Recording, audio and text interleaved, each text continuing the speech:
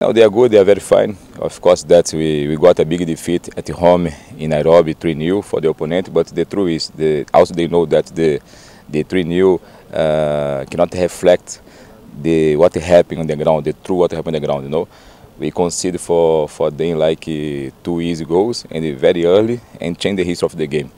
But they are very fine, they are very ready for Saturday game.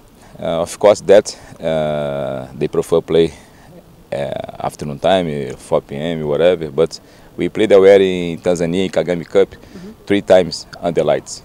That's why today we come to adapt ourselves, even tomorrow. About Kevin, the goalkeeper, he just feel a little injury in his shoulder. So we are going to start with Caleb, and then Gadi coming to the bench.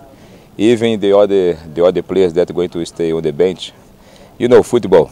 We need to follow the proceeds.